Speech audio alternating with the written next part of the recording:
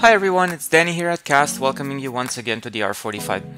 In this video, I'm going to show you how to use the new Relocate and Clone Fixtures features that were added to wysiwyg for this release.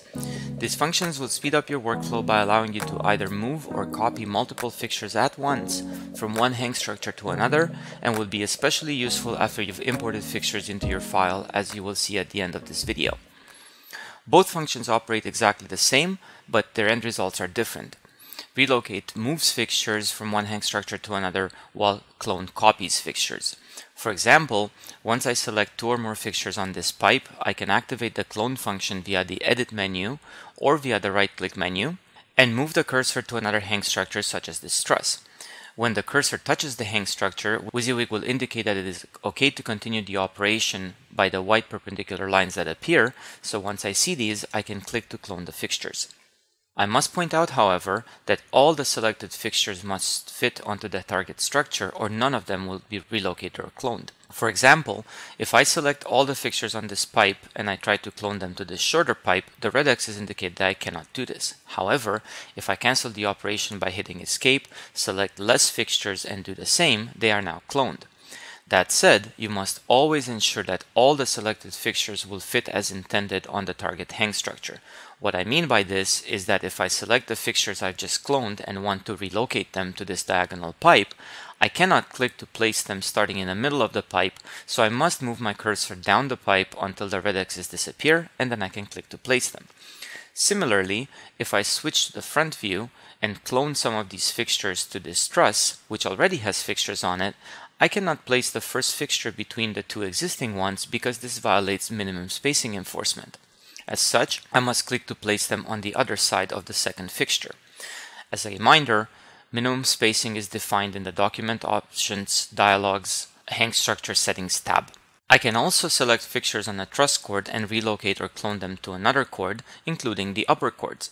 For example, once I select the fixtures on the lower cord of this truss and activate Clone, I can right-click, select hang fixture on hang position 2, and when I click to place them, the fixtures are hung on the upper cord, as you can see. This option will remain on until it is turned off, so if I now want to relocate from the top cord back to the bottom cord, I right-click again, select hang fixture on hang position 1, and then click to place the fixtures there. What I cannot do, however, is select fixtures on multiple truss cords or multiple hang structures and expect to be able to relocate or clone them. Both functions work for all types of hang structures except, for the time being, for curved truss, which is why I don't have any curved truss in this file. They work for curved pipes though, so I can select fixtures from my truss here and relocate or clone them to this curved pipe. As you've observed, with every operation so far except for the last operation, the fixtures have maintained their spacing and their focus once the operation was complete. While spacing is always maintained, it is possible that on occasion, depending on the orientation of the target hang structure and how it was drawn, the resulting fixture's focus may end up opposite to that of the original fixtures, and this is what happened here. wysiwyg offers two right-click options that help resolve such issues: reverse direction and flip pan. I will now undo the relocation to the curved pipe that I just did, and I repeat it, but this time I will right-click and select the reverse direction option before I click to place the fixtures. As its name implies, this option causes the relocated or cloned fixtures to be placed in the opposite direction from the originals and results in correct placement on this curved pipe. The flip pan option causes the resulting fixtures to have their pan flipped by 180 degrees, so if I ever need to relocate some fixtures from one hang structure to another and I want them pointing upstage instead of downstage, for example, I can right-click before I place them, uncheck reverse direction, right-click again, select flip pan, and then click to place them with the intended result. It is of course also possible to have both reverse direction and flip pan enabled at the same time if needed. Just remember that they both remain enabled until they are disabled. As such, if you ever get any unintended results, simply undo, repeat the command, and then right-click before you place the fixtures to check if either of these options is enabled. At the beginning of the video, I mentioned that this feature is going to prove very useful when working with imported fixtures, and here's why.